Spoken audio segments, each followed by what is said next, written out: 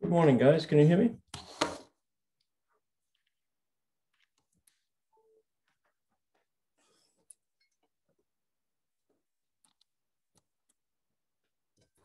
Yes. How are we doing? Okay.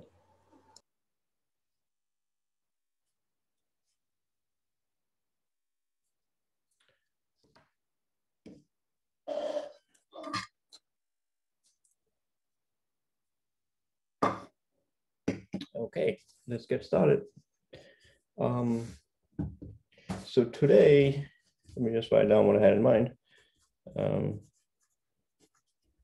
Right, so today we're going to look at projects. So we need to pick one by spring break.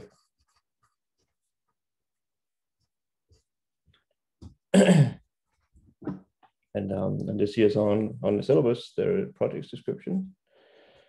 And then for the rest of the for the rest of the lecture, we will look at simulation.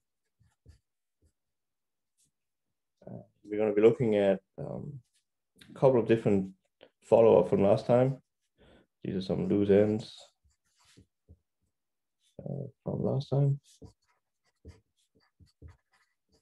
We're going to be looking at this other way of simulating the Milstein scheme. We're going to be looking a little bit at Brownian bridges.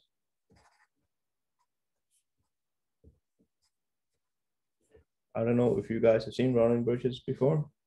There are some in the textbook.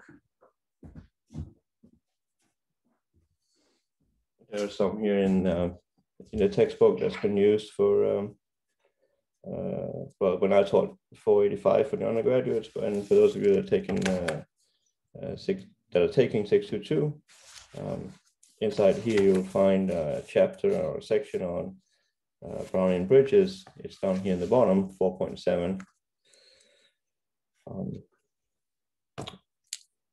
So I'll talk a little bit about Brownian bridges today. This is also Brownian bridges. You can also find that in Shreve's book. Then we'll do a little bit about like an application to risk measures.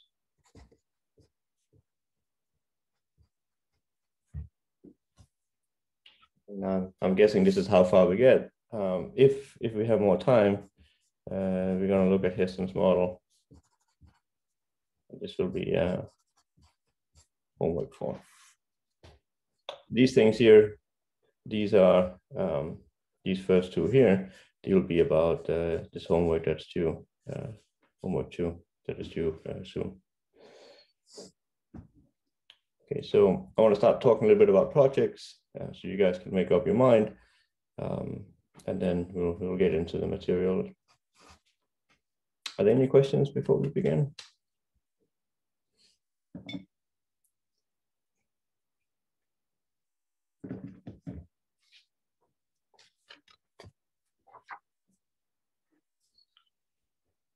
Okay, so let me switch over to the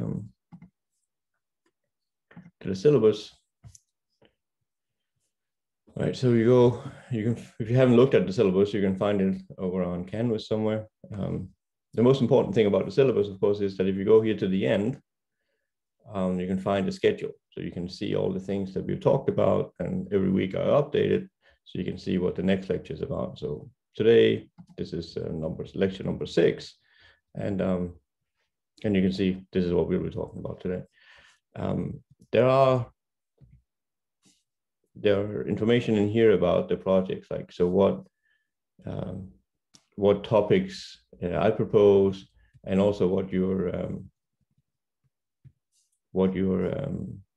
project should contain. So there's a description here about the final project, like what you should write, what sections you should write, and so there's a little outline of like the various components. And so the report should be 15, up to 15 pages long. Of course, excluding like your code, it doesn't count.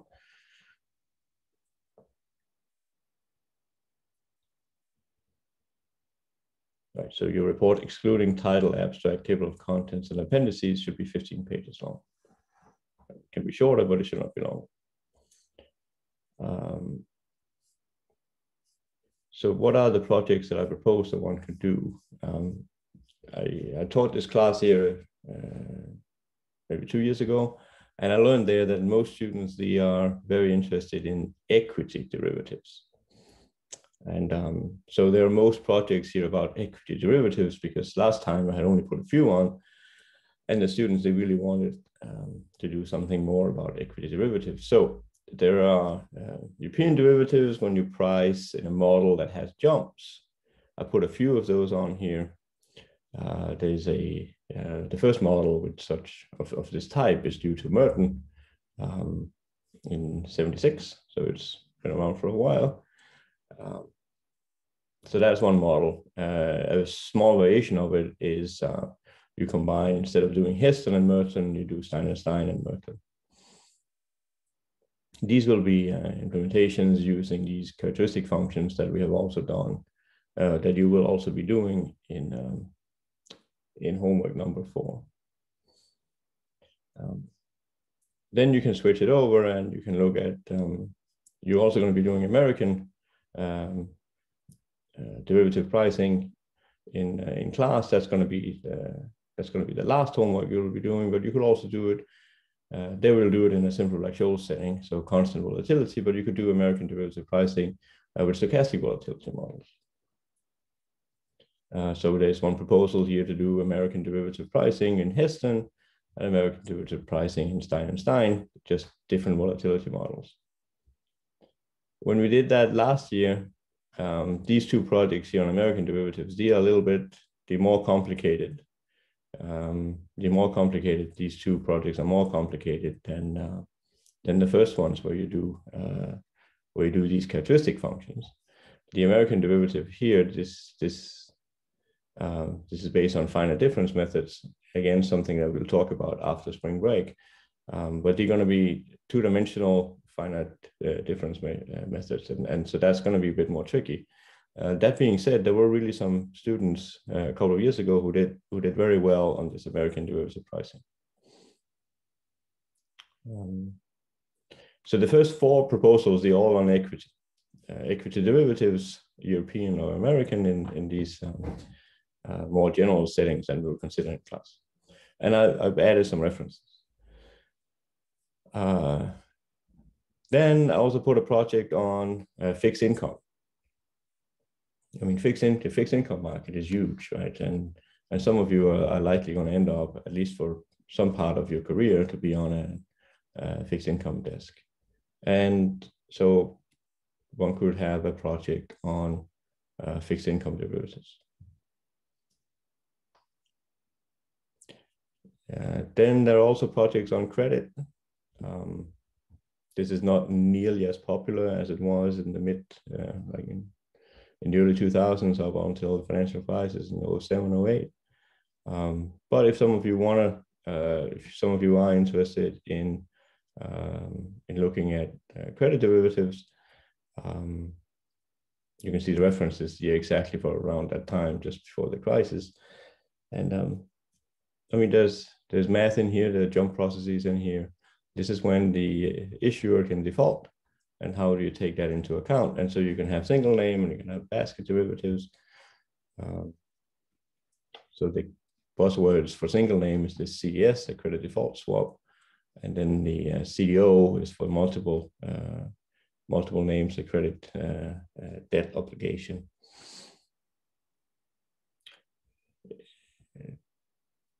And then last time I taught it, there was one student who wanted to do, his or her goal was to do a PhD. And so that student wanted to do something that was more academically minded. So I put 2 projects on on here at the end. These are projects that I'm personally, my research is more aligned with. Inside training models or asymmetric information models. And in particular, this last one here, predatory trading. These are, it's not like people outside the academic world don't care about it, but these are more, they have more flavor of a,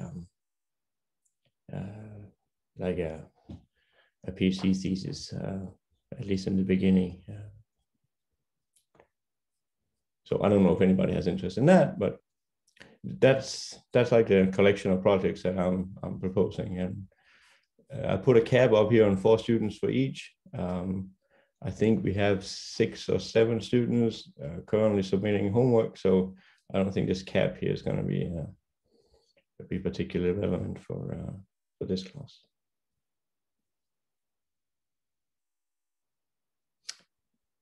Are there any questions or comments about these projects?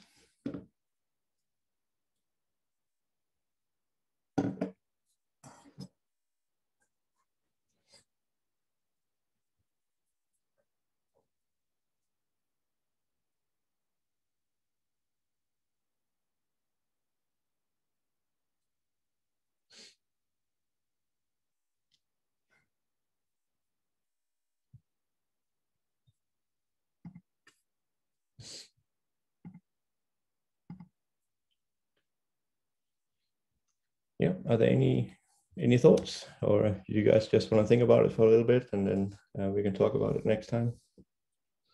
So it's around spring break. This is when you need to make up your mind, and you start looking at some of the papers that are listed in there and try to figure out what's up and down in this topic. But you should pick something that you might be interested in, something that you might want to know a bit more about, so it could be enjoyable doing it. I'll say that the last time I taught the class, there were many more students. I think I had 15 students or so, 16 students that handed in, so the 16 projects in the end. And there really were a lot of great projects in the end. There were only a couple of them that were not very good, but most of them were really nice. So a lot of students, they seem to like doing these projects, and that was a pleasure. So, and I think there the key is to find something that you might want to know a bit more about. Can you get this code to work for like a 2-dimensional setting instead of a 1-dimensional setting? We'll look at finite difference after spring break, for example, and there we'll do it in the 1-dimensional case in class, and you'll do it in the 1-dimensional case in the homework. But getting a 2-dimensional problem to work is really tricky, and at some point when you write the code, you have to make choices, and the choices that you make matter. Like, how should you deal with this corner? And it matters how you deal with the corner for what you get out in the end. And so what do you do? Right? There's no right or wrong answer. It's not obvious what you should do. So it's kind of important to have this, be faced with such a challenge and then make a decision for whatever reason, but you have to argue for why you made the decision that you made. And right, you have 2 things that could equally well be the right thing to do, and you have to make one because you're gonna, otherwise your code won't run. And so how do you do that? There'll be lots of issues like these ones coming up in the projects, and you won't see them as often when you just do a homework assignment, because the homework assignment has typically been made such that issues of that sort, they won't present themselves, but in these projects they will. And this is of course because when you're facing a more complicated problem, the theory typically doesn't apply as nicely as it does in the more controlled, sterile problems that you see in the homework and you see in the lectures. Are there any questions, or should we get started on the lecture?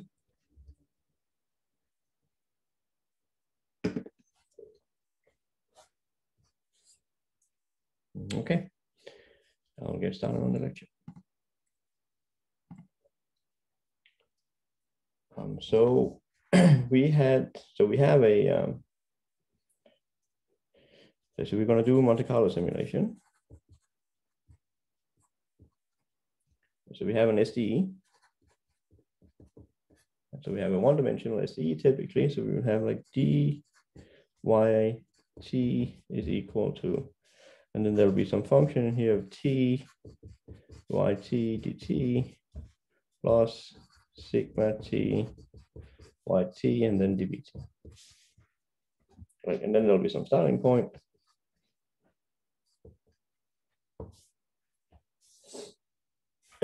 So we looked at, last time we looked at two schemes. We looked at the explicit Euler.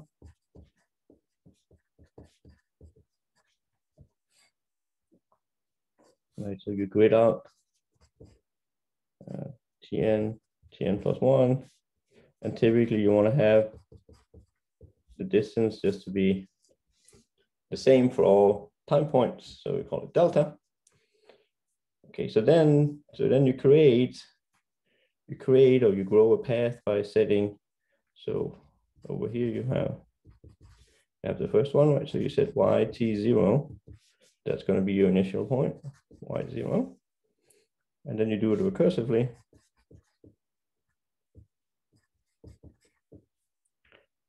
So then the next, you will say ytn. You can express that in terms of the previous ones. So this will be ytn, and then you use the formula up here, plus, and then you have mu, and then here you'll choose, if it's the explicit one, you will choose to insert here ytn, and then there'll be the time step delta, and then you have your sigma, and then the same thing, tn, ytn, and then the Brownian motion increment.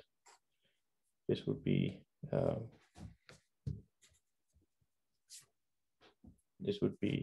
say delta b t n plus 1. Right, where this increment, this is normally distributed with mean 0, and this one here is variance, and variance delta. And they're independent of each other over time. This one here, delta b t n plus 1 is going to be independent of delta b t n, and so on.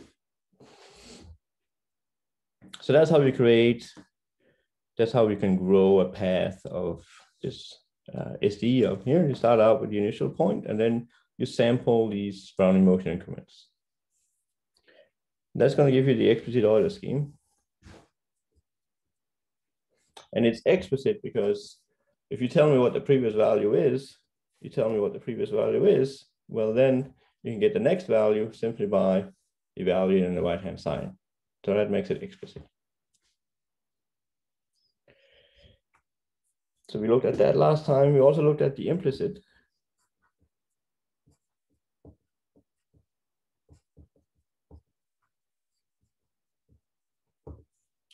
The implicit Euler scheme. So it's a recursive structure. So recursively defined, we start out the same.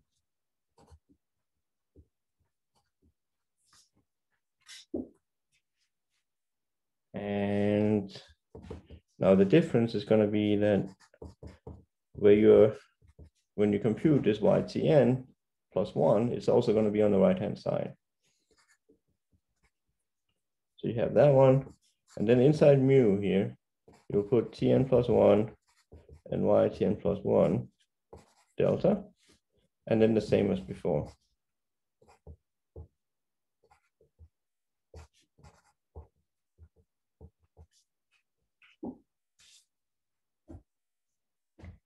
Right, so now this is implicit because you have an equation to solve. So this is the thing that you want to note, that the ytn appears on both sides. So here there's a ytn, and here there's a ytn. So you need to solve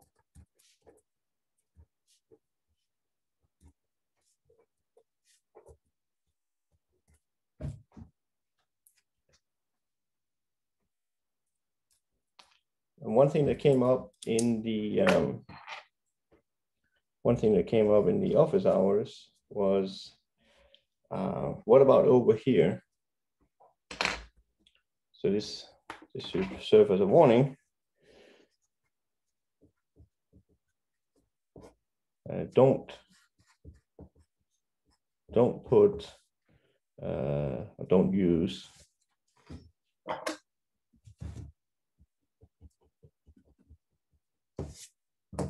don't ever use sigma tn plus 1 y tn plus 1 instead of sigma tn and y tn. Maybe we should look at like why not. So if we do a little example, if I looked at, yeah, so if I looked at, so we're actually going to need this later.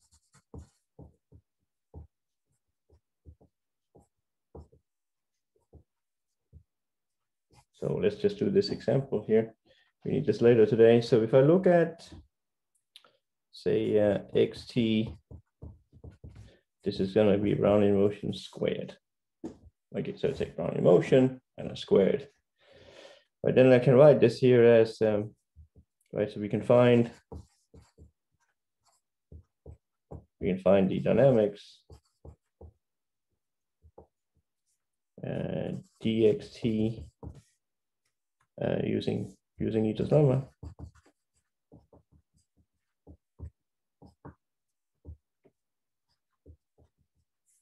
Using Ito's lemma with the function f of a being the square function. Okay, so let's do that.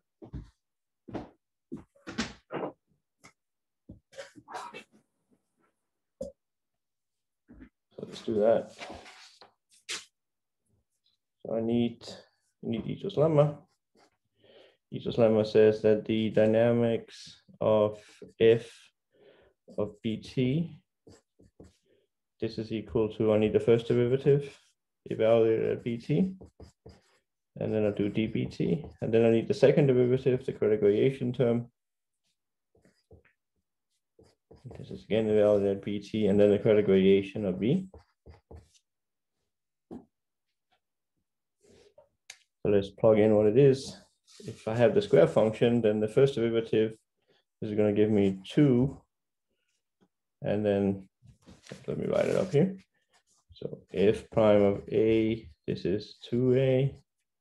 F double prime of a, this is 2.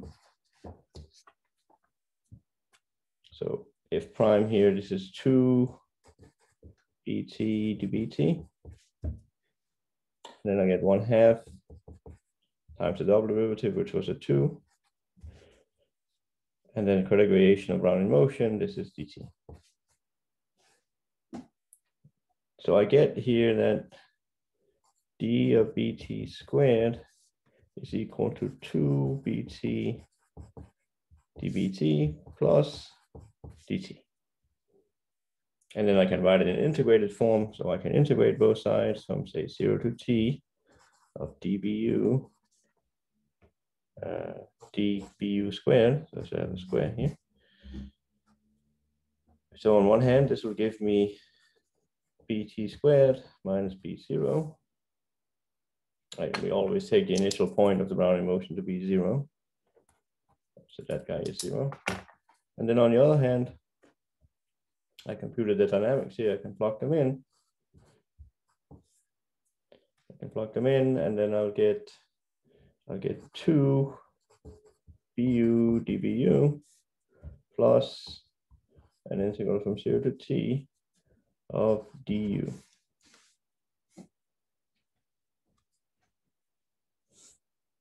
And of course, the last part here, integrating 1 from 0 to t, this is just going to give me a t. And the first part, I can pull the 2 outside. Okay, so I can collect all this. I'll get that bt squared will be 2 times an integral from 0 to t of bu dbu plus t.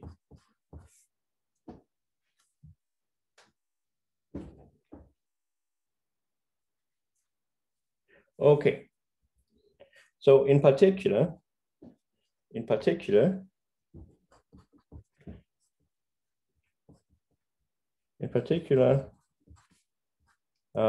take the expectation of Brownian motion squared, this is a martingale, so the expectation drops out, and I just get a t here. The second moment of the Brownian motion, this is just equal to t. Okay, so you've probably seen most of this in an earlier class, but what I want to use this example here for is, well, on one hand, we need it later today, but on the other hand, it can serve up here to illustrate why is it that we should always use the left endpoint up here. And so let me try to see if I can get this across. So when we're looking at, we can approximate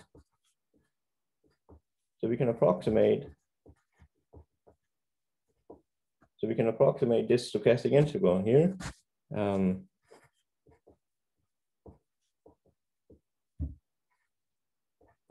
We can approximate this thing here using these Riemann sums.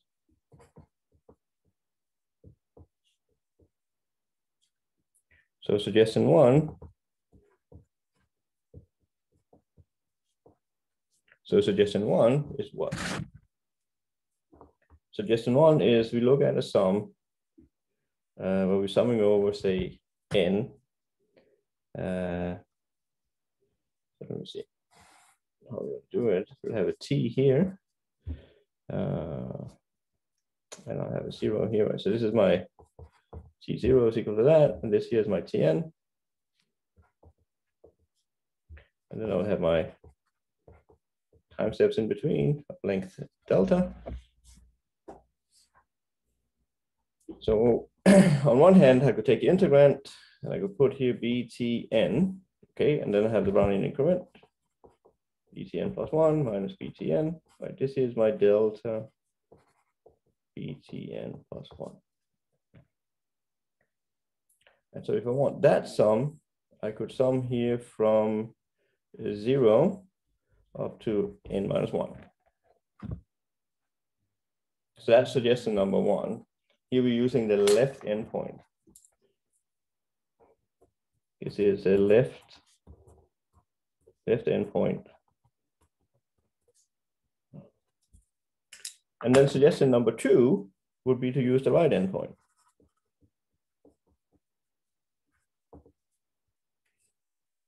So we will have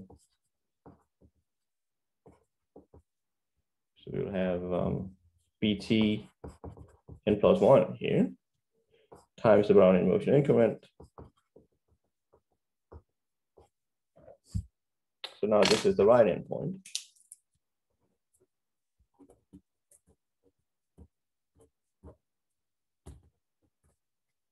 So that's the right endpoint. And for Riemann integrals,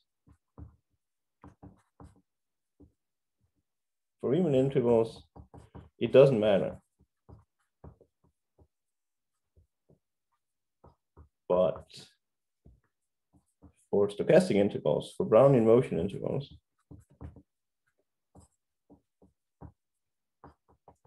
it matters a lot. And so let's see that, right? So on one hand, we could try to approximate this stochastic integral with respect to Brownian motion. On one hand, we could try to approximate it using left endpoints. And on the other hand, we could try to approximate it using right endpoints. Like for Riemann integrals, it doesn't matter. And that's what we're taking advantage of between the two schemes, that it doesn't matter in the limit, when I take the limit as the number of the mesh goes to 0, or the delta goes to 0, whether I use the right endpoint as here, or I use the left endpoint as here, it doesn't matter in the limit as delta goes to 0. Now over here, I'm claiming that it does matter, right? We should always have the left endpoint here, right? So this, from that, there's probably something wrong here, right? So this is a bad idea. This thing here, this is a bad idea. This one here, this is a good idea. And how does one justify any of that? Well, let's try it out, right? We know that the correct object, this stochastic integral, we know that that thing has expectation 0.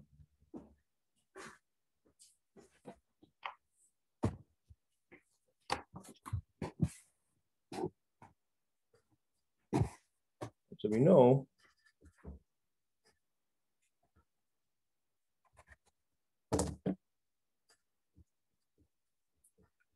that the expectation of that stochastic integral is 0. Okay, so now let's have so we're we're trying to approximate an object, and one thing one could hope for would be that the approximations would satisfy the same properties as the one. We know this is true, and we know that this object here is a martingale. So if I looked at the conditional expectation, given say fs, you just get the integral from 0 to s of bu dbu. Okay. This is true for any t bigger than s. So if we were to look at the left-hand approximation, so how would one go about doing that? So suggestion 1, if I took one of these increments in here and I was interested in conditioning, so I'm looking at try to take an element in the sum and condition. So I do btn times btn plus 1 minus btn. And then I condition, say, on ftn. What kind of properties do I have there? Well, what I would do is I would use here that the first part I'm multiplying by is measurable, so he can jump outside. So he jumps outside.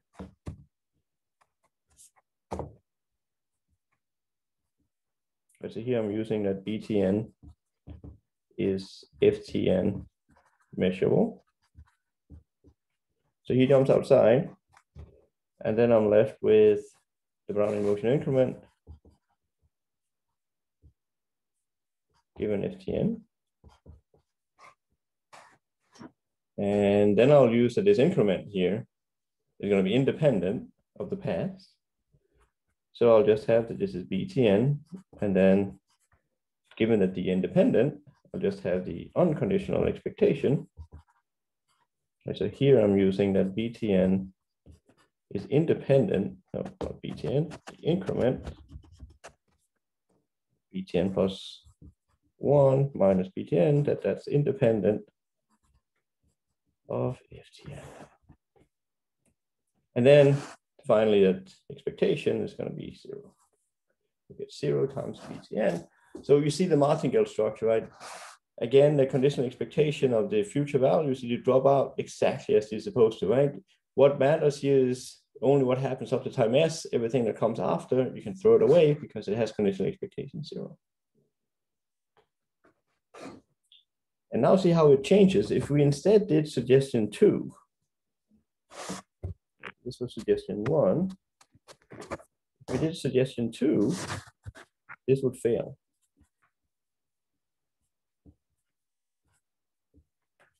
If we did suggestion 2, then we will compute the expectation.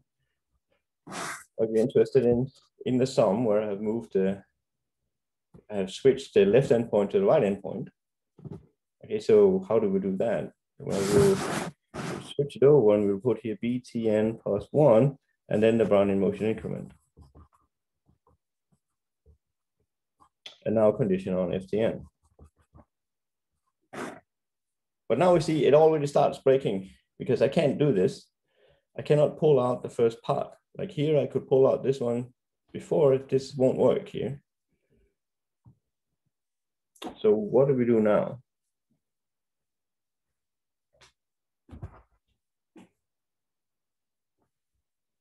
Well, how do we do this now? So we have btn squared, btn plus 1 squared minus that one. So what is this equal to?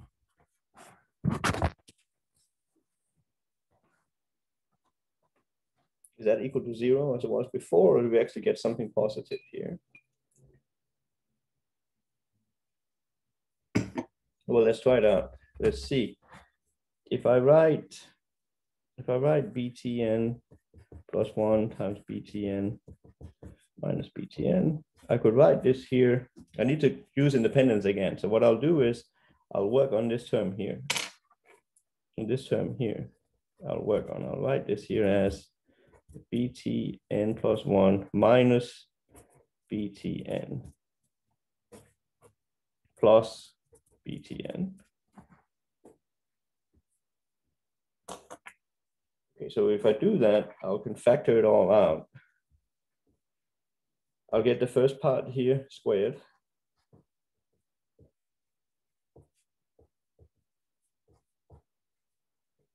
I get this part times that one, that's the same, so I get a square.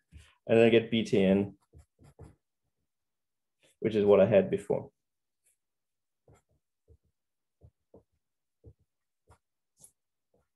Okay. I get this one, multiply that one, it's going to give me the square. I get btn here, and then I keep what's in the parentheses, so I get that term. So we'll now do conditional expectation. What would we end up getting? Well, the second part here from before, I know that this conditional expectation is a 0. So what I'll get here is,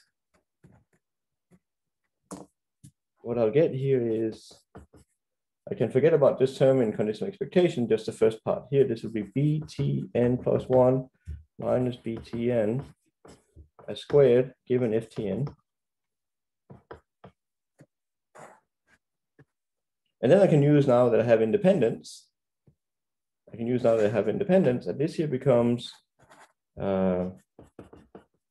just btn plus 1 minus btn squared. And we know that the Brownian motion increments the normally distributed mean variance 0, mean 0 and variance delta. So this here becomes delta. So from this, we see a bunch of things. We see that the expectation of suggested number 2, that will be that sum here. That'll be the sum from n equals 0 to n minus 1 of this thing. N equals 0 to n minus 1 of bt n plus 1, bt n plus 1 minus bt. By this expectation here, this would be the sum, and then you'll also have delta.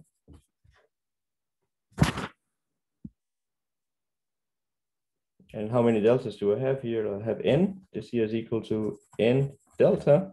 This is exactly equal to Tn. And this is no matter what, right? Tn, this was, what have we picked Tn to be?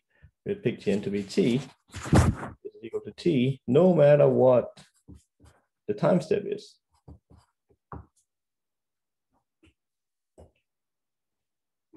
So this thing here, it is not a martingale. It does not have the right expectation. And that's because we're using the right endpoint.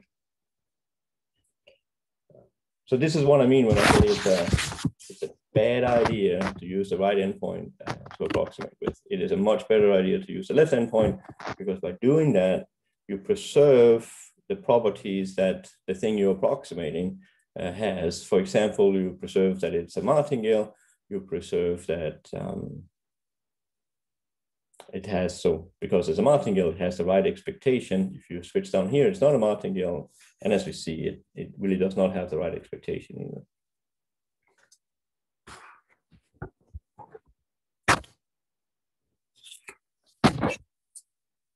Are there questions on this example here?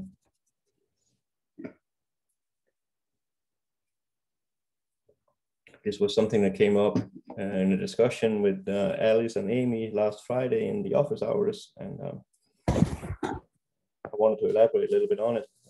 So don't walk into this trap here. Many years ago, when I was a postdoc, I believe, there was a different problem, but we were playing with something that had this feature here. There was a choice we had to make. That's again these choices that I talked about in the beginning. There was a choice we had to make, and I had code written, and I collaborated with other people, and we didn't get the same numbers. And it was only after a long time that I realized what I was doing wrong.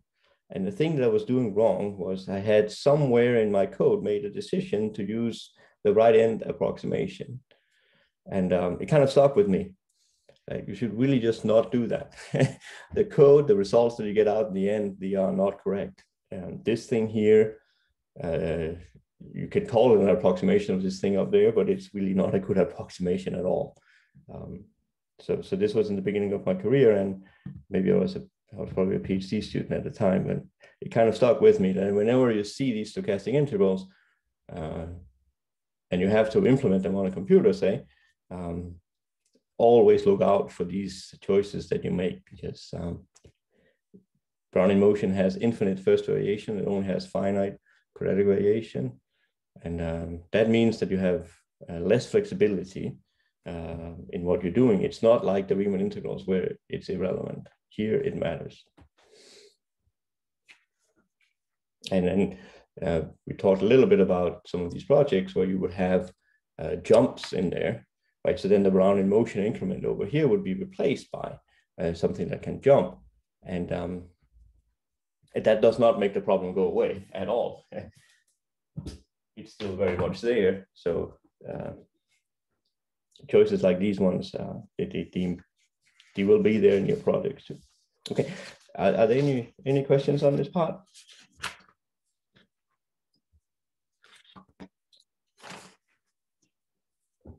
If not, I want to turn to a Milstein scheme, and then I want to look at some code and see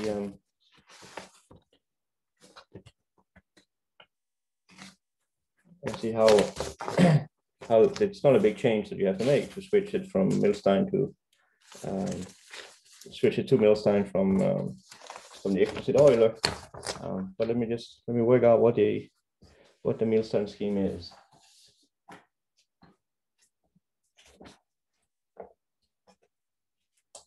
So it's a little bit messy when we go through how to derive the Milstein scheme, but it's the actual implementation of it. In the end, it comes out pretty clean. So let me try to work it out. So the Milstein scheme.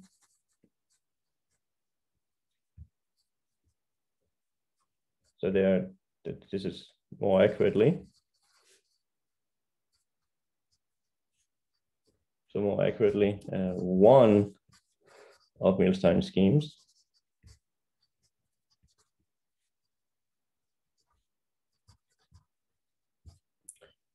There are several of them, but the one we're going to be looking at here is definitely a popular one. Alrighty, so what are we looking at? We're taking, we're going to consider dxt, let me call it yt as before. So this was a mu. It's not the notation I have on my notes, but let me see if I can make it work. So we have mu, and then we have sigma as before. So what we do is assume mu and sigma, yeah, smooth.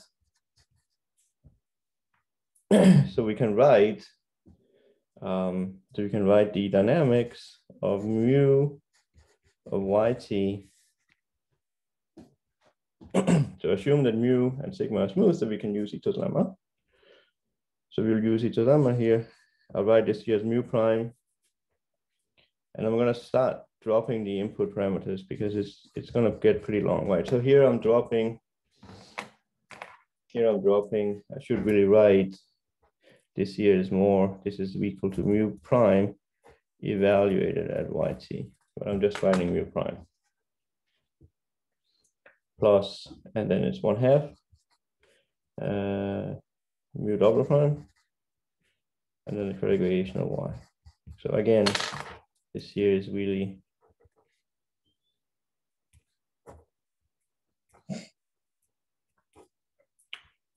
mu double prime evaluated at y. And I can do the same thing for sigma. I can write, so I'm assuming again that sigma has the derivative that I need. So always keep in mind, when I have a d on the left-hand side, I need d's everywhere on the right-hand side. So there's a d there, there's a d there. So d on the left-hand side, so we're going to get sigma prime dyt plus 1/2 sigma double prime credit variation of y.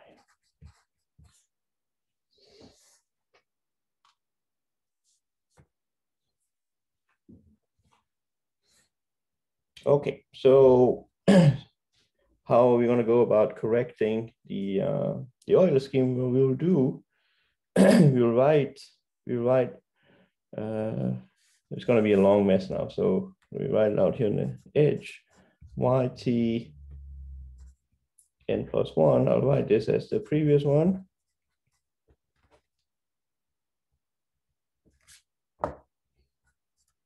And then plus, then I'll have an integral from Tn to Tn plus 1.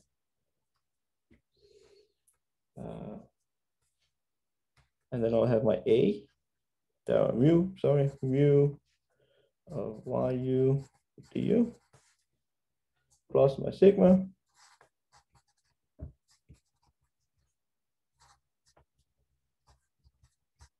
And then Brownian motion. So now what I can do is I can do the same, I can play the same trick with the mu and the same trick with the sigma because I have their dynamics. So I can take those and plug them in to what I had right here.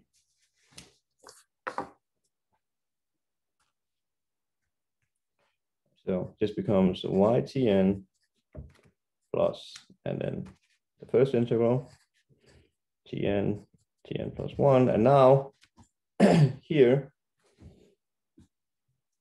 what do I write? I'll write mu ytn, and then there'll be an integral from tn to u, and we'll need the derivative mu prime dy. So I'm writing these indices plus an integral from tn to u of 1/2 mu double prime credit variation of y. So all that stuff, this is the first integral, so I need a du here. And then the second one, I'll do the same thing. I'll write an integral, tn to tn plus 1. And then sigma, I'll put sigma ytn.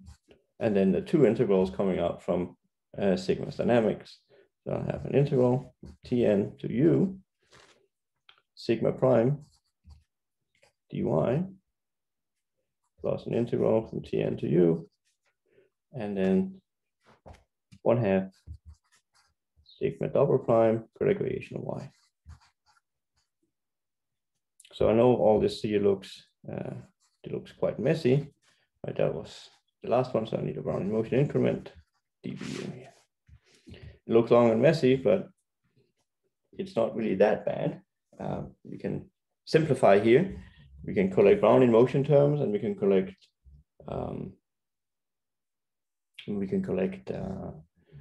du terms. Right, so let's try to do that.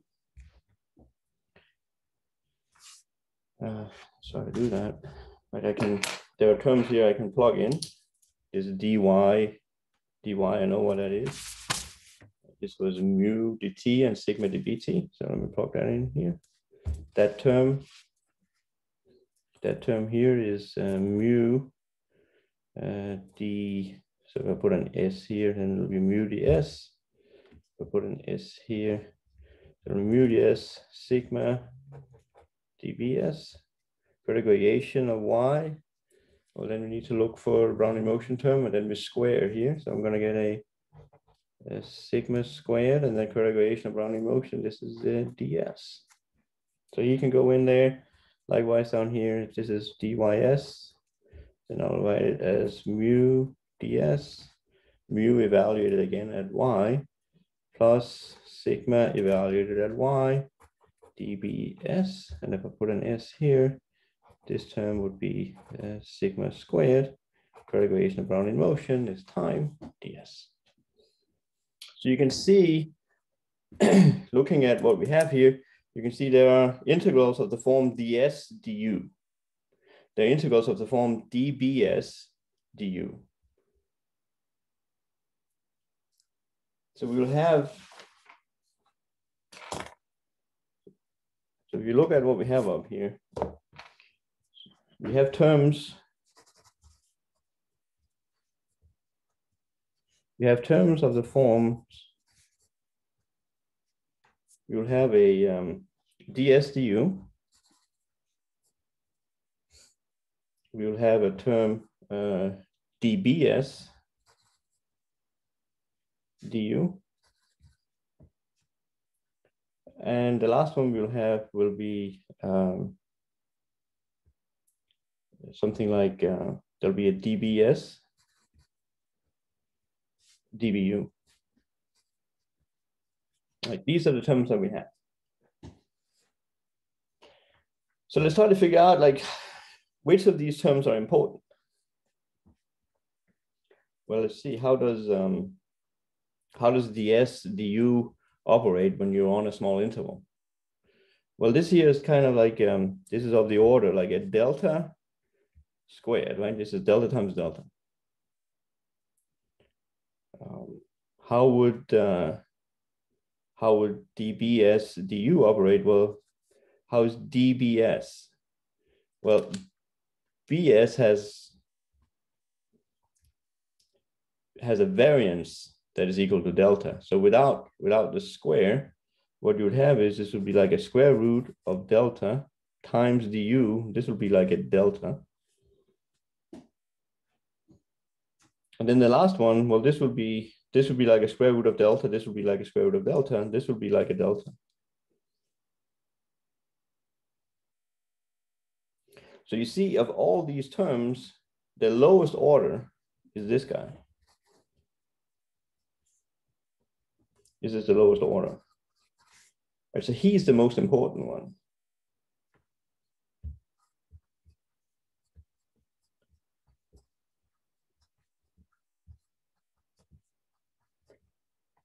This is the most important term. So what we're going to do is, for the Milstein scheme, you throw away everything else. And you keep just the most important term. So the Milstein scheme says you write y tn plus 1 as, so this here's the Milstein scheme. You throw away everything else that doesn't have this term. So all these terms here, they get discarded. You write this as ytn. And then you look up here, you have the integral tn plus 1. So you have your mu times, there was a du over there. So let's see, are there any terms? This is du ds, this is thrown away. This is y db, this is thrown away. So you just have a du here. And you look over here, you have integral tn plus 1. You have sigma ytn. So what are the terms? There is a sigma squared ds dbu, so that term is just neglected. There's something in here. There's a dbs and a dbu. These are the lowest order terms. So you forget about the mu here.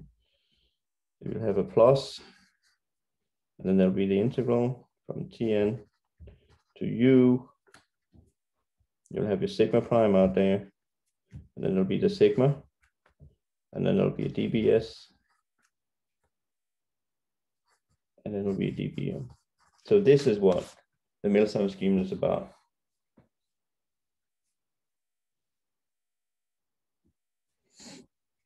And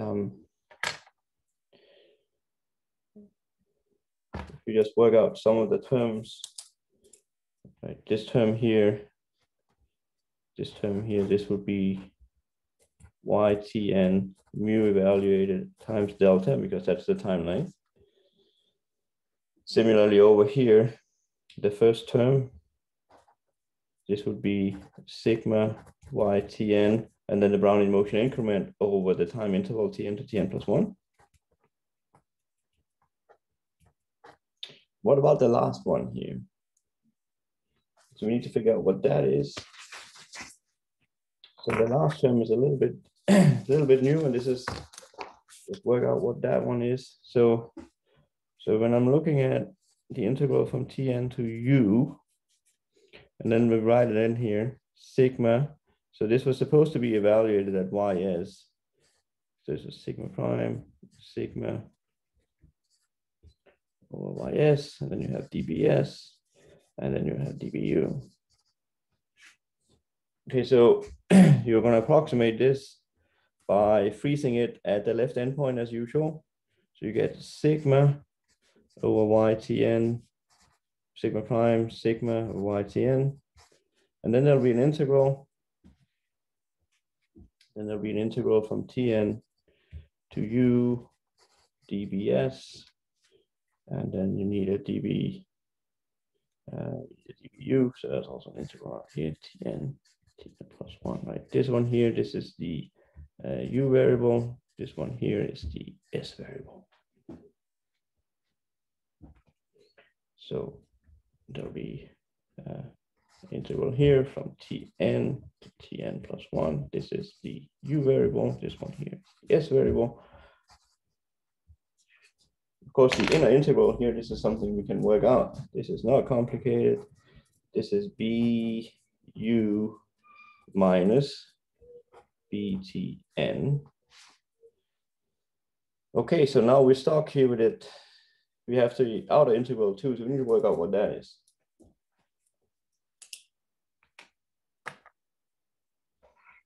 So we need an integral from tn to tn plus 1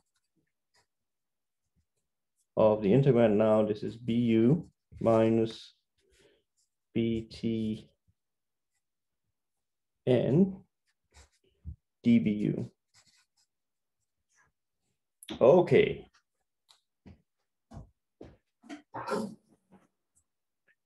So let's figure out what that term is. And this is why I wanted to do the exercise from before, because from before what we had was, that was why I wanted to do that calculation from before.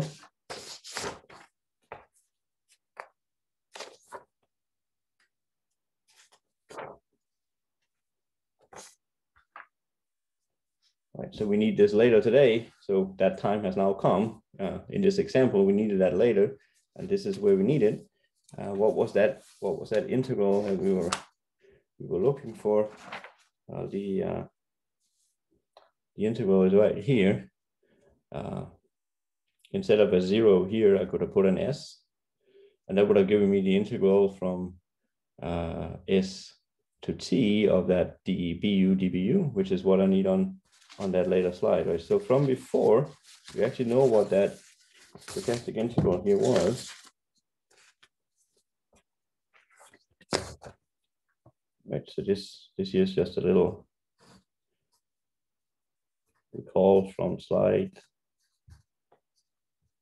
4, that the integral from, say, s to t of bu dvu, recall what that was equal to.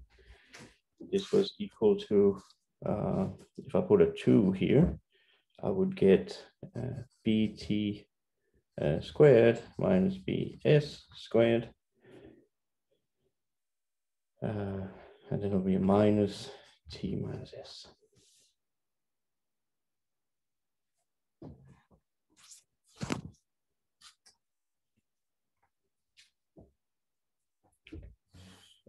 So we're going to use that right up here.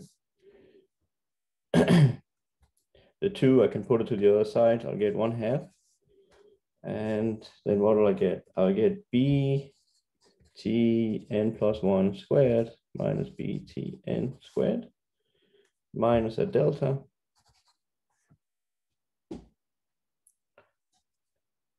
That was that part. And then I have the second part here. This is minus btn, and then the Brownian motion over the interval, btn plus 1 minus btn.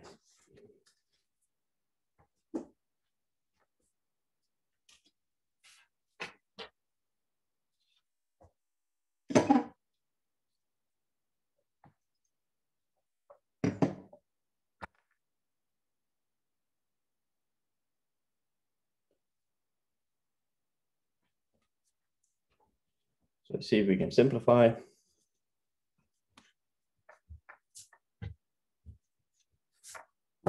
Simplify this expression there.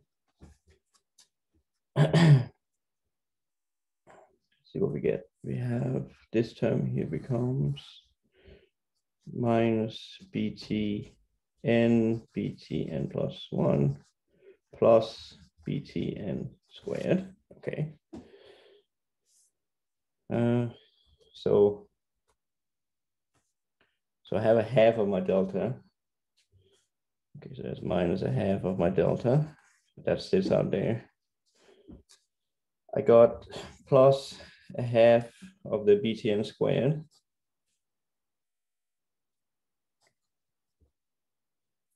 Btn plus 1. What happens if I move that square outside? So I get something like this. So would that work? I got the minus 1/2. This is okay. I got 1/2 out there. So what do I have here? I have plus btn squared. That's good. Then I have this one here comes with also with a plus 1/2. And that's good because I have minus 1/2 here and I have plus a full one here. So that works. And then I have 2 times the product times 1/2. That's a 1 with a minus sign. So that's good. So overall, that last expression here, we calculated this object up here to be sigma ytn sigma. There's only 1 prime, not 2 primes. Sigma ytn, and then 1/2, and then the Brownian motion increment, delta btn plus 1 squared minus delta. And so overall, the Milstein scheme becomes a correction to the Euler. And so overall, we get the Milstein scheme to be delta ytn plus 1. We get the usual terms from the previous slide. That would be mu ytn delta plus sigma ytn Brownian motion increment. But then there's a new correction term, the one that we struggle to compute. this one here, there'll be this new term plus 1/2 sigma prime ytn sigma ytn, and then that Brownian motion increment squared minus its expectation, namely delta. So this is the Milstein correction. This is the new term.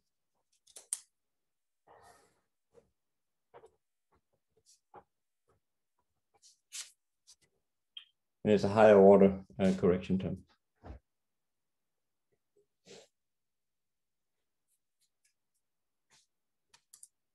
So this was a long calculation, but in the end, what we get out is really not that bad. And if you look at it in some examples, maybe it'll help. So if you look at it in like an Ornstein-Uhlenbeck setting, this is when mu of A would be kappa theta minus A. Sigma of A would just be beta. So there will be no correction because the derivative here is 0. So there'll be no correction term.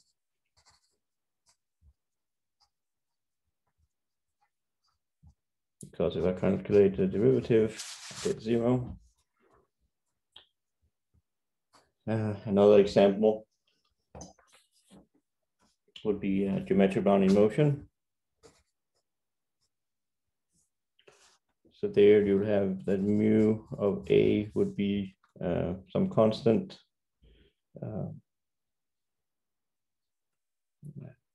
Say alpha A, sigma of A would be another beta A.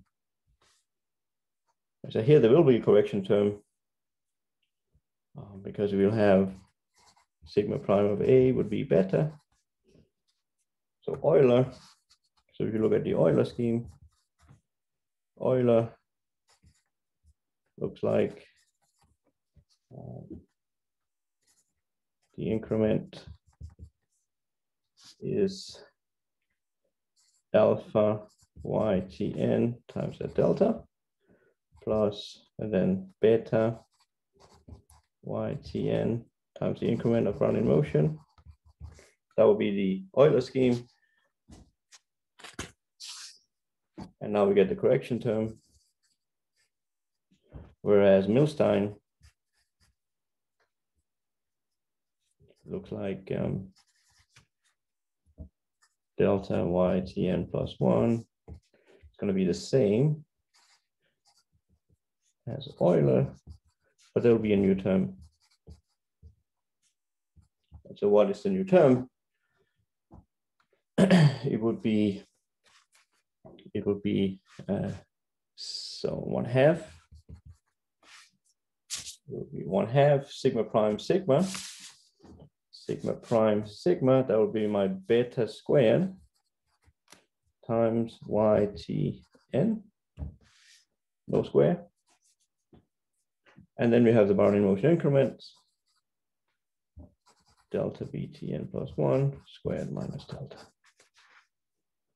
So this here will be, the two schemes will be the same, except for this correction term that Milstein has.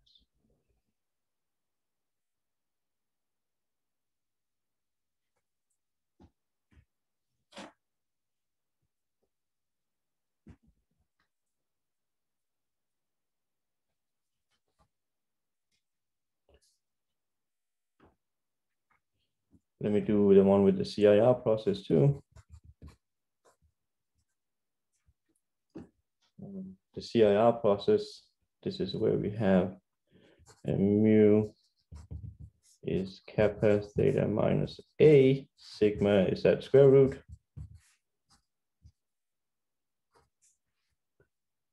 So we need a derivative of sigma. This would be beta divided by 2 square root of A. So again, for this stuff to work, we need A to be strictly positive. So just look out for that one. We're dividing by square root of A. So the CIR process, if we do the Feller condition we talked about last time. So Feller's condition is the drift has to be strong. So what it means to be strong is that it's bigger than 1/2 beta squared. This one ensures that YT is really positive. So we typically have that condition every time we work with it. But as we talked about before, it can be problematic to simulate it because you can still get negative values here. So that was Feller's condition. What does the Milstein correction look like? So in this case, Milstein, it'll be the Euler, delta YTN. It'll be the Euler plus the correction term. The Euler would be kappa theta minus YTN delta, and then same thing for the, here you have the YTN times the Brownian motion increment. And then comes the correction term. The correction term is 1/2 sigma prime sigma. So sigma, this was beta. This was beta. Square root of A, square root of A will cancel out, but we have a 1/2 here. There's a 2. This will be beta squared. And then you'll have the Brownian motion increment. Squared minus its mean. So that will be the correction term.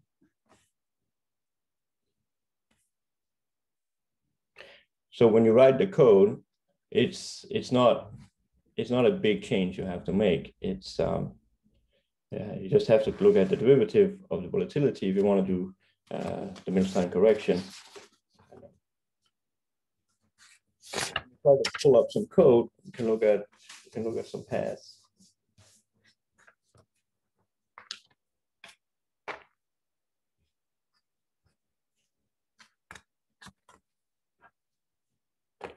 Try to pull up some code. Share screen.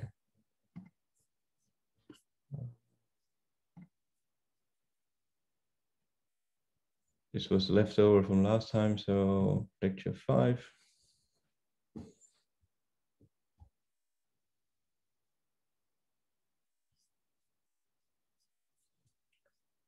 There was a question, so I get to it.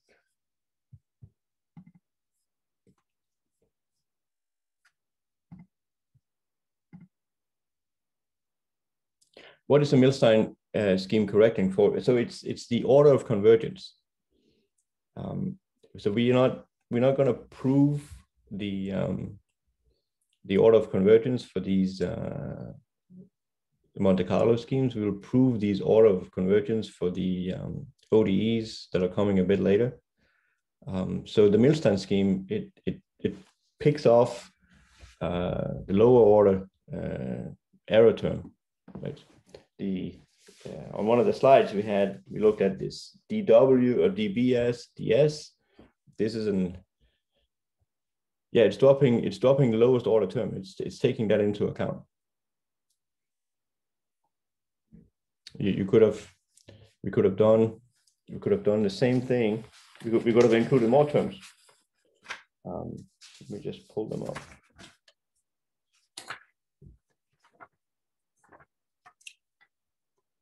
Hang on a second. Right.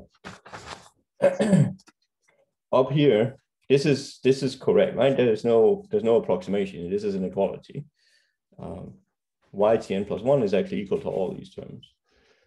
So we could have included more terms in the scheme. Right? We could also have included the second lowest term. So we could have included these corrections, or we could have included these corrections. But here we included this one, just the lowest order, right? So we included those ones and hoping that this is going to give us a better approximation.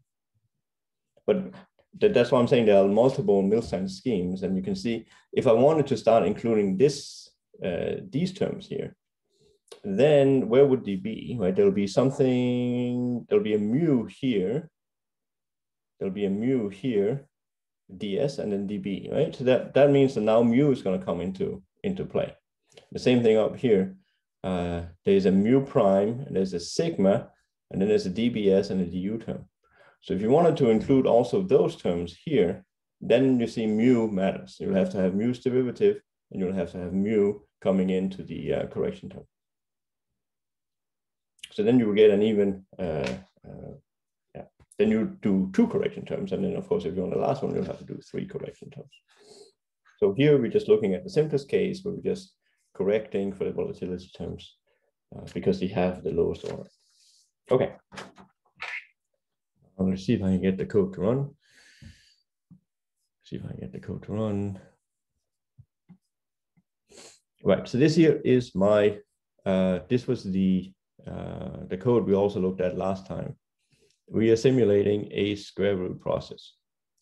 So we have the 3 schemes. We have the YE is the explicit Euler. This is the implicit Euler, and M for Milstein. As we talked about last time, but let me say it again, is when you write, when you simulate normals, you look out for the code that you're using. Does it take in standard deviation or does it take in variance? Last time we looked up, MATLAB takes in standard deviation, so then you have to have a square root of delta here. And then you go down, so you have the explicit and the implicit, the explicit and implicit Euler schemes. Those we looked at last time. And here we're doing a CIR process or a square root process. So the last part here, the last part is over here. This is the correction term that one has to make if you want to do the Milstein correction. So this part here, this is the new part.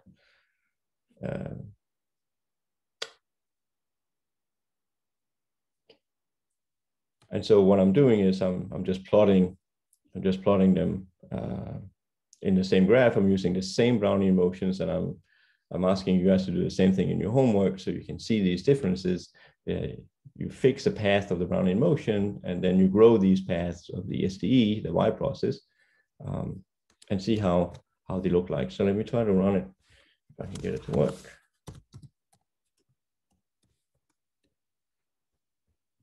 And here we have the 3 paths. They're not, of course, the same, but if you zoom in, see if I can zoom in, you can see that there are 3 paths. So they're not quite the same. And so one thing that you can do is you can take the Black-Scholes formula and you can run these 3 schemes, growing the stock price, plugging them in, and for example, seeing how do they compare. Right, so there's a more elaborate example in that homework that is due soon. Let me pull it up.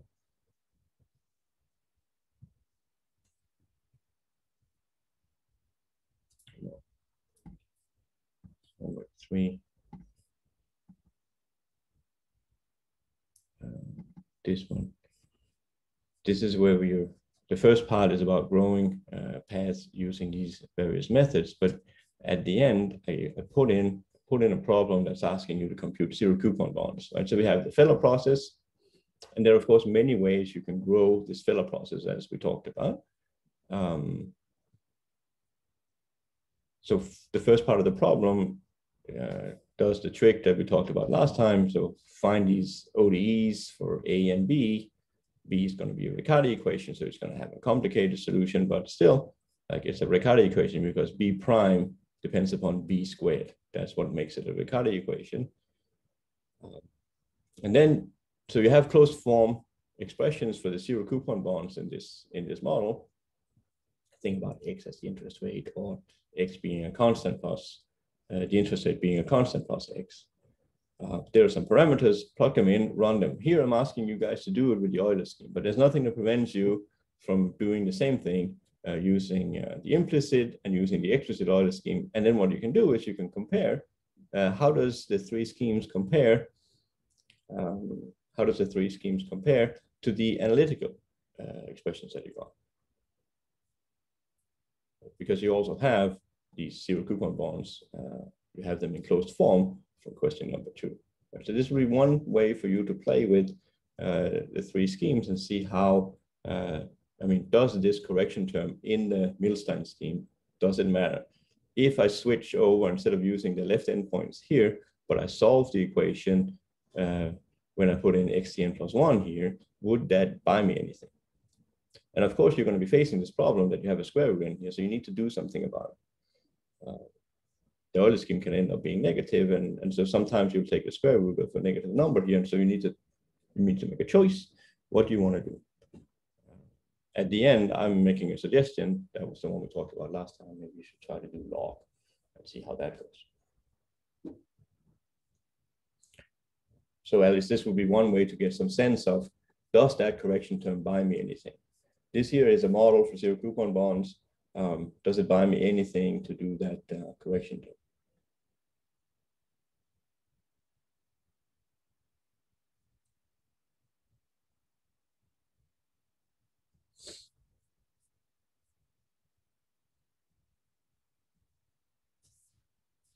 Are there any questions, comments about what we were looking at?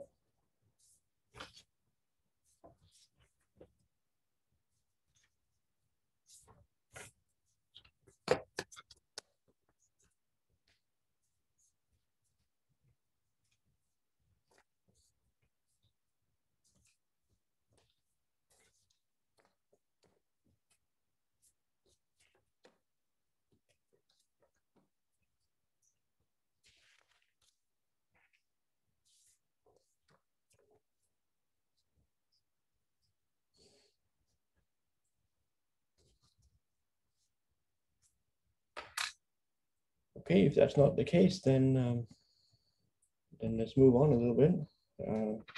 Now we talked about the Milstein scheme. Then we spent a little bit of time talking about Brownian bridges. So again, this you can find more about that in Schweef's textbook. It comes in. There are applications of this Brownian bridge in. There are many different applications of Brownian bridge theory. It the place where you see it is over in that homework. Let me just pull it up so we can all look at it together. All right, so we're doing this. We're doing these paths of a bunch of different processes, and there's one here about the Brownian bridge process. This is this guy here. This is this guy here. You start the process out at 0, and then it runs. And so there's a peculiar dynamic that has this minus y over 1 minus yt. And so you can see what happens is that as little t gets closer to 1, as little t gets closer to 1, you're dividing by something that is very, very small. So you divide by something that's very, very small, you're going to get something that's very, very big. Right? So if say that y is negative, say that yt is negative, and you're close to 1, time is close to 1. So if y is negative, then minus y is positive, and you're close to 1. So you're taking a positive number and dividing it by something that is very small. That means that dy is going to be humongous, and it's going to be positive. Right, so if you're negative and you get closer to 1, the change in y is going to be huge. That means that it's going to drive it up. Likewise, if y is positive and you're close to time 1, well then y is positive, you're divided by something very small, this is going to be humongous, you get a minus sign, this is going to be very, very negative. So the change in y is going to be very, very negative, close to 1, if y is positive. So that's going to drive it down. So this process here is peculiar because as you get closer to time 1, this process here is going to be driven to 0. And that's why it's called a bridge. It starts at 0 and it ends at 0. So when you go to the paths for y, you're going to be looking at a stochastic process that starts at 0 and ends at 0, but in between it has, it wiggles around. But the endpoints are tied, and that's why it's called a Brownian bridge process. So I want to talk a little bit about this because it has appeared in many different places. And if for nothing else, there is, I've had 2 students come back after job interviews that have been asked about Brownian bridge processes. And it's not always covered in 6 in 622, and it's not always covered in 485. Like I did not cover it to any serious extent in 485 in last semester. So I want to spend some time talking about it here. It's a nice process to simulate. So I want to take like half an hour and talk about the Brownian bridge process. How does it work from a mathematical point of view? And I want to address this interview question that students have got, because there's a nice way to try to get grip on it. This is not like one of the most important processes in the world. It's not like a geometric Brownian motion. It's not like a CIR process or an Lunenburg process, but it is a process that people know and people use. I've seen it used in simulation. Yeah.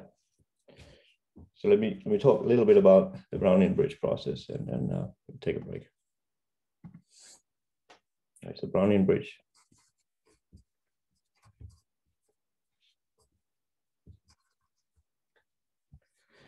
So you take a Brownian motion, so BT. I'm going to take the bridge between 0 and 1, just like in the homework. So, right, so this is a Brownian motion. You're going to have your filtration. I'm going to have your filtration FT. This is a sigma algebra that makes all these BS's measurable for any S between 0 and T. Right, so now you do, so if you were to simulate it, and we've done that, it starts out down here. This is my B. So in particular, if I'm sitting here, say at time, making sure I get it right. If I'm sitting here at time S, all right, and then you have time 1 out here, in between you have time T. So if I am gonna have some more space here, remove that thing. So here we're looking at, this is BS. Okay, so if I am to look at the conditional expectation of, say, BT given Fs, right, then we use that it's a martingale. So we'll use that this is exactly just a current value, right? So I'm trying to estimate what is the Brownian motion out here at time T. Well, this would be exactly there. This would be BS. This would be exactly the conditional expectation would be exactly where it is. So this is E BT. Need more space here. BT given Fs. This is exactly BS. So now we're going to play the Brownian bridge. And the way that I'm going to play in is by introducing another filtration, GT.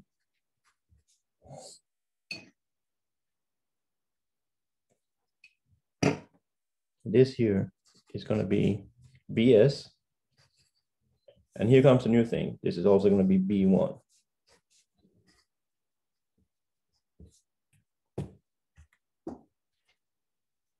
Right, so now, if I'm looking at it through the filtration GT, I get to observe the first piece of the Brownian motion, and I get to observe the value that the Brownian motion has at time 1.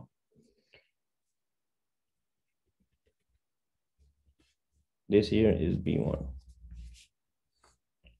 Okay. So what happens here if I look at the expectation of BT given, instead of F, I'm going to put in G. That's the question that people have been given in these interview questions. What is that?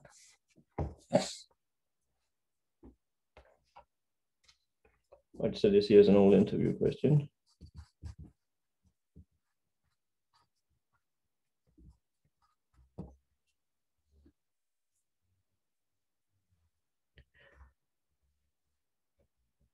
And so there's a heuristic way of doing it. So we're going to have two ways. we're going to have a heuristic, and then we're going to have a math proof.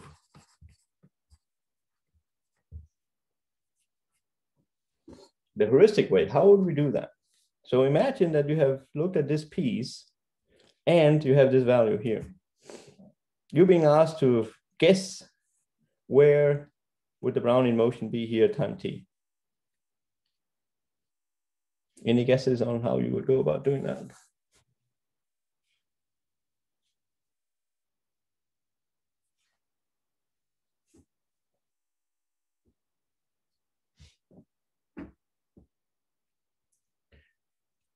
Yeah, b1 minus bs times t minus s. You're close. You're close. You're very close. You're very close. But on the picture, I think you have the right idea. What you could do is you take this point here and this point here, and then you put in a straight line.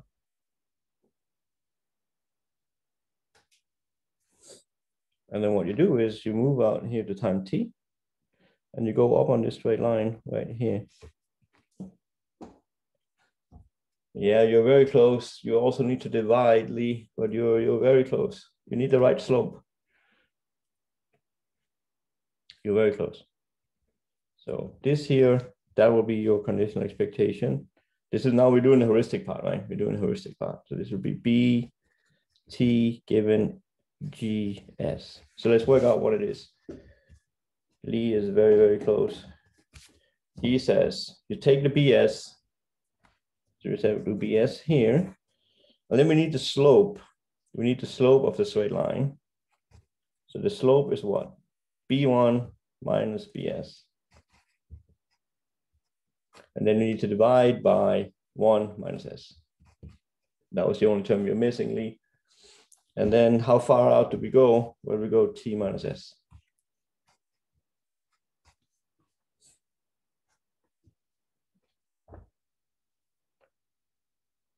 Okay, so that's the heuristic way. And my understanding in these interview questions is that if you can make a picture like this one, put in a straight line, and then the people that interview, they tend to be happy. But given that I'm a mathematician, I want more. I want a precise argument that will show me why this is true. And so that's what I'm going to give you guys now. Okay, so this was the heuristic way. So now here comes the math proof.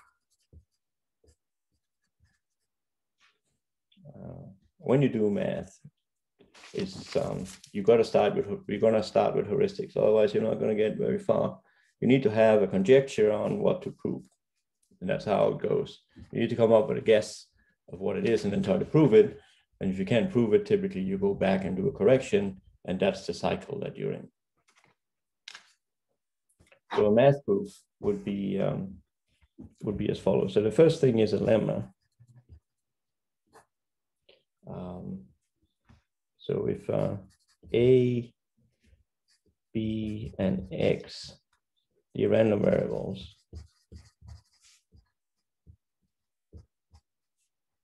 with the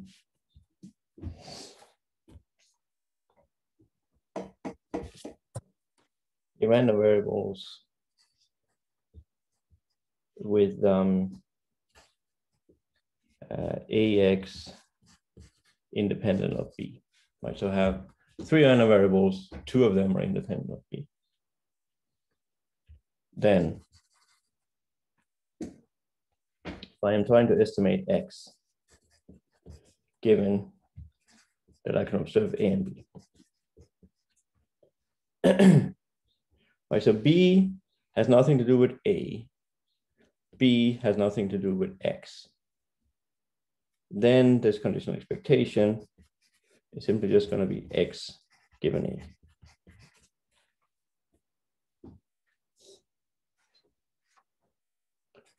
So that's the first lemma.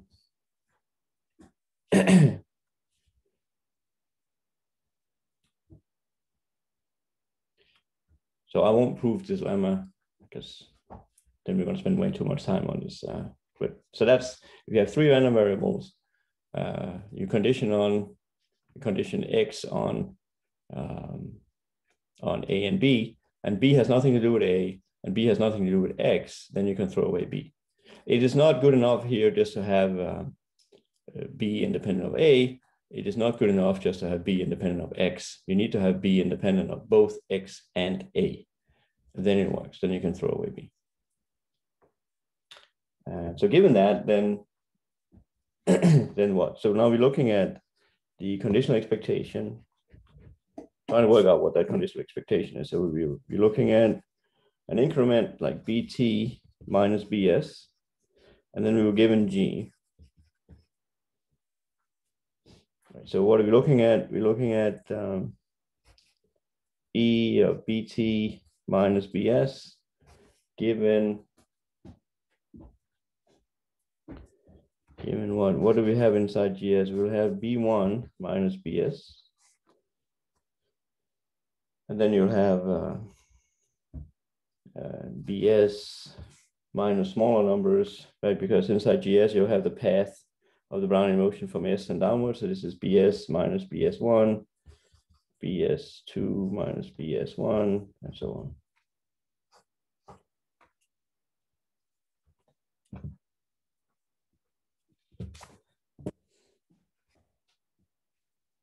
Looking here at the time, so here this is time 1, this is time S, and then you'll have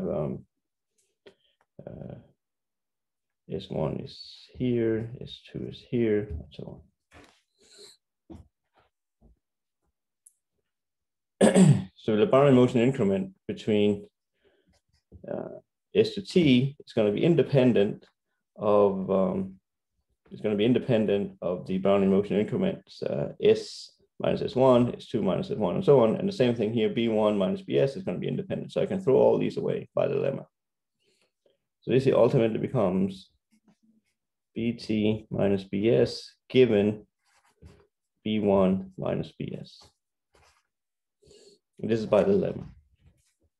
You can throw all these other ones away because all these other ones are independent of this guy and independent of this guy. So then what I have is a Brownian motion increment condition on another Brownian motion increment. And that's something we've probably seen before, right? So now we're going to use that BT minus BS and B1 minus BS. Let me call them something. Let me call this one here for X and the other one for Y.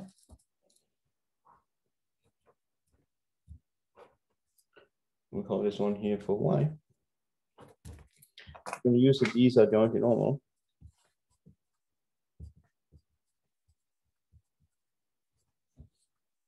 These are jointly normal. So then we have this trick we played.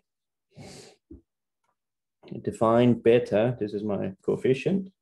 This is going to be T minus S divided by 1 minus S. I'll define Y perpendicular.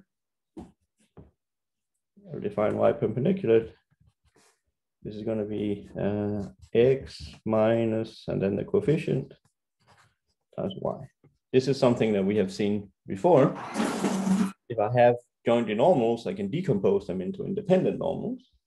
And then just check that Y is independent of Y perpendicular. And this is where we use the joint normality. It's sufficient just to compute the covariance. So let's look at the covariance between Y and Y perpendicular.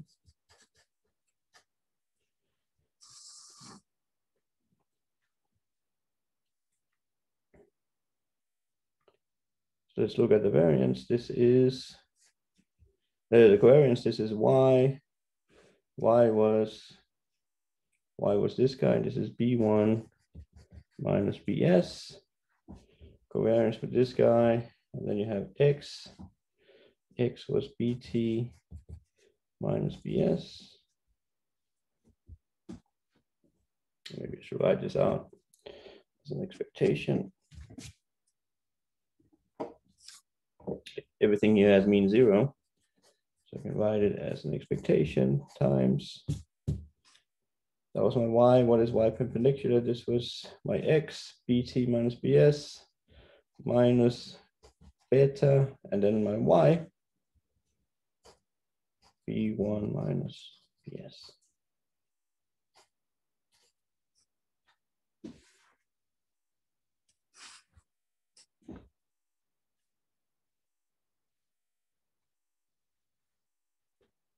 Can we get this to work?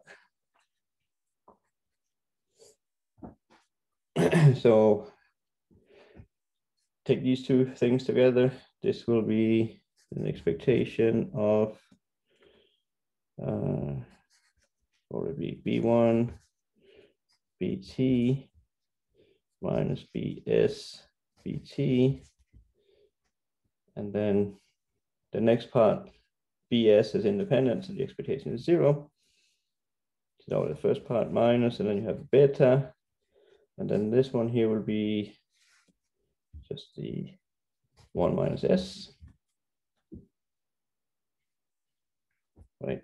The expectation of B1 minus BS, I multiply the T inside, I get B1 BT minus BS BT. So that was this guy. These two here are independent. You have expectation 0, so I can forget about them. Here I have my beta, and then I get the second moment of B1 minus BS. That's just the length of the interval.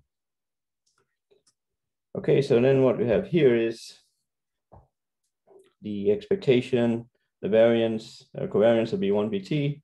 This is going to be T minus what? The smallest one of S and T. This is S. This is going to be minus S minus B1 minus S. And then if I've done it correctly, this should be 0.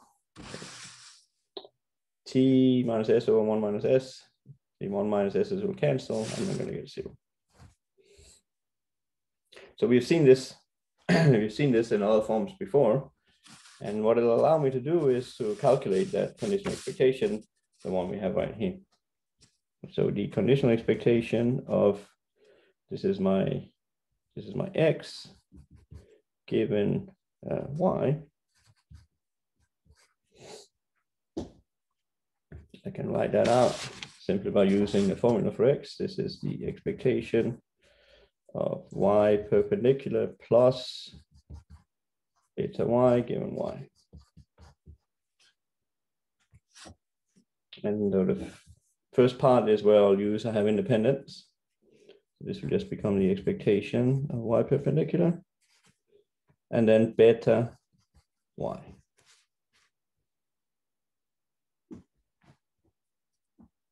Because Y is measurable with respect to Y, beta is a constant. This one was independent. And of course, the expectation of Y perpendicular is 0, because X has expectation 0, Y has expectation 0. So the expectation of Y perpendicular is 0. I'll get beta here times Y, and now I can write out what beta is. Beta was T minus S divided by 1 minus S. And then Y was B1 minus BS.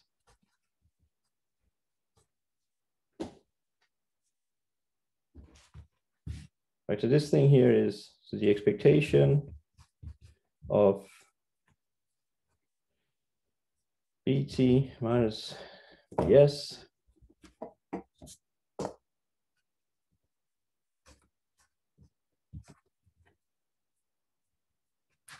BT minus BS. This is really equal to T minus S over 1 minus S times B1 minus BS. And then you get the formula, because of course on the left hand side this is the same thing as the conditional expectation of BT given GS minus BS, right? And then you move BS to the other side and you get the formula.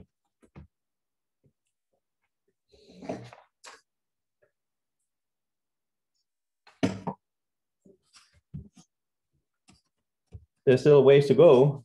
This here just proves. So now we have the key formula that the conditional expectation of Brownian motion at a later time in this filtration, we have access to the terminal value already at time 0, right? So we should note that G0, this is the sigma algebra that B1 generates. So you know what B1 is already at time 0. Okay. There's still some way to go to get the SDE that was on the homework. So let me do that and then take a break. So Has anybody heard about the result called the Lewis characterization of Brownian motion?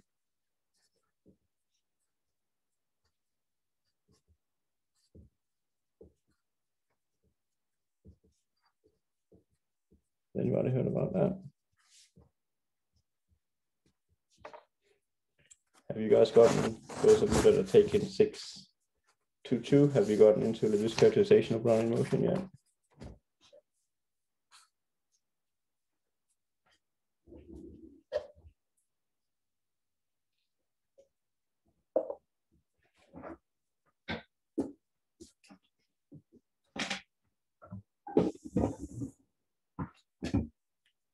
Yeah, Lee says yes. Okay, so I know some of the undergraduates that we have here, or some of you that haven't taken 622, you might not have seen the Lewis characterization of Brownian motion yet. Don't worry. If you have the book here, you will you'll be able to find it somewhere in here. It happens to be Steve Shreve's, right? Steve Shreve has, I mean, you can only imagine how many times Steve has taught this material. Lewis characterization of Brownian motion, it's Steve's favorite theorem. So here's where Lewis characterization is. We're just going to need it in one dimension. So you take a process, M, it's going to be adapted. If it's a martingale, it's continuous, 0 at 0, and has quadratic variation T, then the thing is a Brownian motion. So if you take a stochastic process, it's a martingale, quadratic variation T, and starts out at 0, has continuous path, then you have a Brownian motion. Okay, so let me write that down. MT is a Brownian motion if and only if it's 0 at 0. MT has continuous path. The quadratic variation of M is T, and it's a martingale. So we're going to use that now in conjunction with the conditional expectation we just calculated. Okay, so if we define BT, and I'm going to put a tilde on top of it, here's going to be my BT. And then going to be that correction. I'm claiming here that if I do something like this, I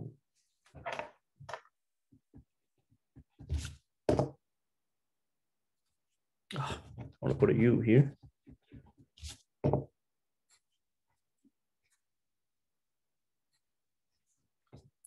Right, I'm claiming that this object here, this is a G. Remember what G was? This was a GT, so that was the sigma algebra generated by the Brownian motion and its terminal value. This is a GT Brownian motion.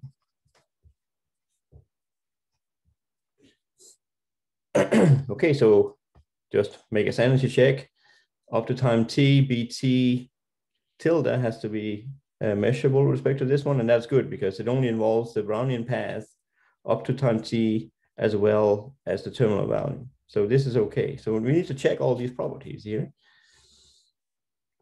You need to check all these properties.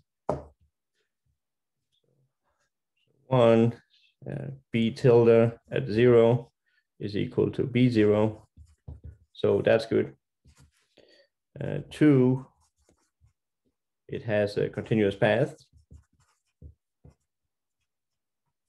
Well, it does because B has continuous paths, and this here is continuous because B has, and an integral like this one,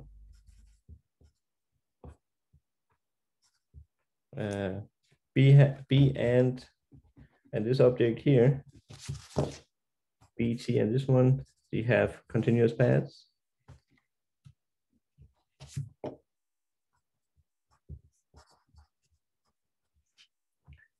The quadratic variation Well, this is a du integral, so there's no credit variation coming in here. This is just a credit variation of b, which is equal to t. So all in all, the only thing that remains is this martingale property. To use the risk characterization, what we need here is the conditional expectation. What we need is the conditional expectation of b tilde given gs. I want to check that this is equal to bs. That's the question. Okay, so we can put that guy inside and compute.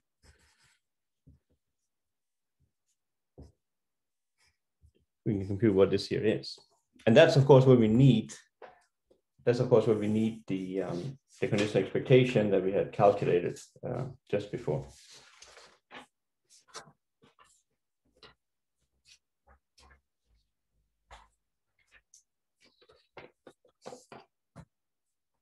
Okay, so let's work out what this is.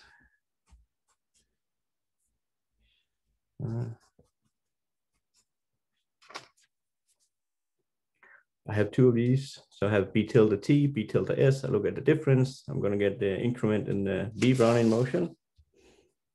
bt minus bs. And then it'll be minus an integral from s to t of b1 minus bu, 1 minus u du, given gs. So what's all that stuff? Well, the first one, that was the one we just calculated. That was the first one we just calculated. This was, what was it? That was the one we had on the picture. Was that first one we had? That was this one here. The bs goes inside. I'll have b1 minus bs over 1 minus s. b1 minus bs, 1 minus s times t minus s. And then we'll have a minus. I'll put the conditional expectation inside. So I have an s to t, 1 minus u. I'll put it, b1 is already g measurable, so he can stay outside. Then I have minus, and then the conditional expectation of bu given gs du.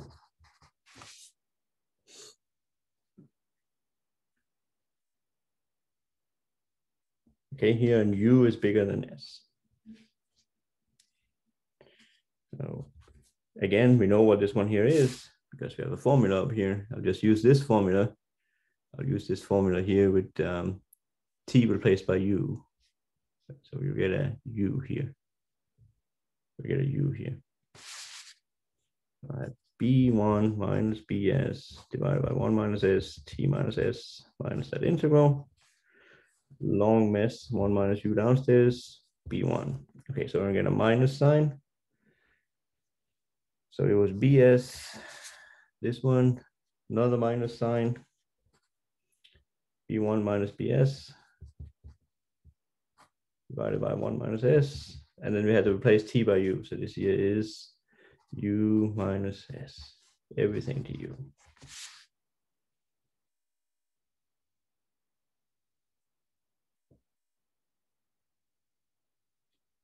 So it looks like a mess, but it's not really that bad because we can simplify quite a bit here.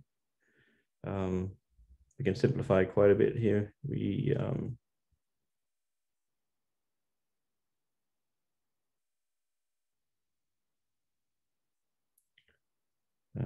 How would we simplify? We need to put it on. We need to put this on the same. So I want to put 1 minus s outside.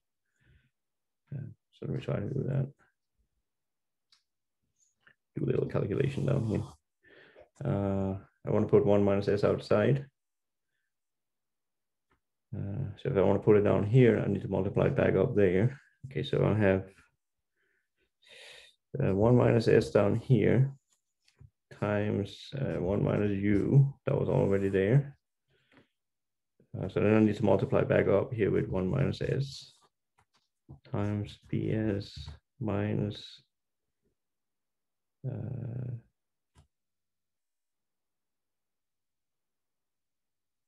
Minus, no, B1 minus BS.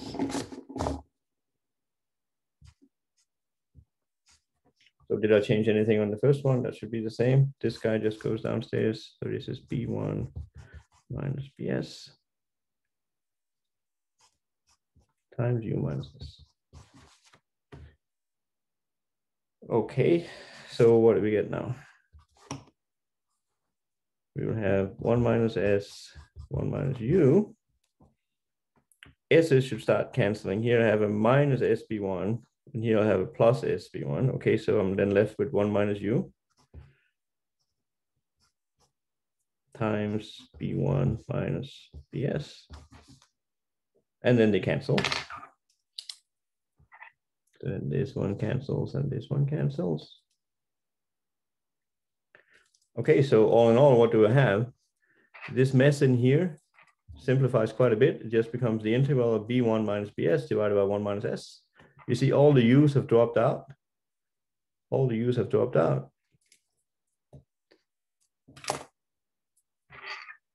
All in all, this thing here, this becomes B1 minus BS divided by 1 minus S. Okay, so I'm integrating this. It has nothing to do with U, so I'm just going to get a multiplying by the length T minus S, but that's exactly the same thing as what I had here. Right, the same quantity times T minus S, this is going to become a 0.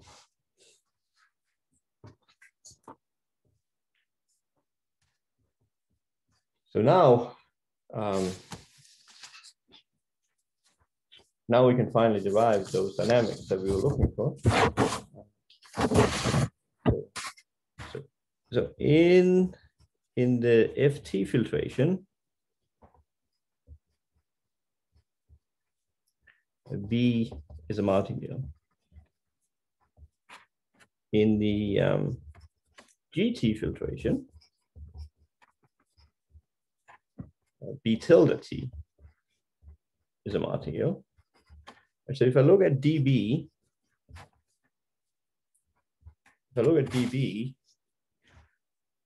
I can get that by DB tilde plus B1 minus BT divided by 1 minus T dt. Right, so this here is a martingale, and this here, this is drift. Right, so when B1 is equal to 0, we'll get that dBT is equal to dBT tilde minus BT divided by 1 minus T dt. And that's the one in the homework.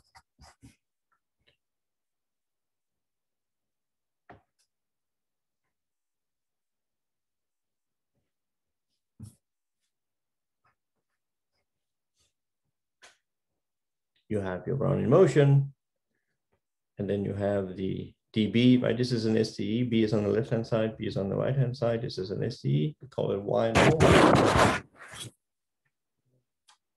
It has the property that when the solution to this thing, if it ends up being 0, then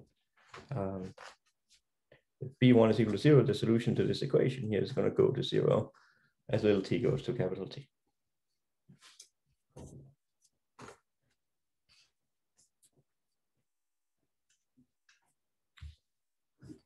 Okay, are there any questions about the Brownian bridge? This is a little bit of a, it's not a tremendously important process, but I want you guys to see it. And in the homework, you can try to simulate it. You can see it's going to be interesting to simulate because you're going to be dividing by something here that is very small.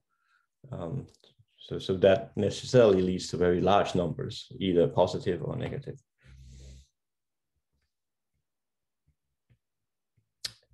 Are there any questions? Otherwise, we're going to take a little break and get back together, say like 10:30. After the break, I only have, we're going to do this value at risk simulation.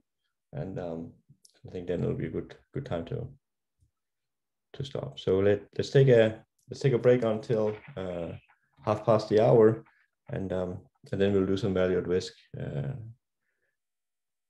Okay, and then switch channel to the other submic. I'll see you shortly.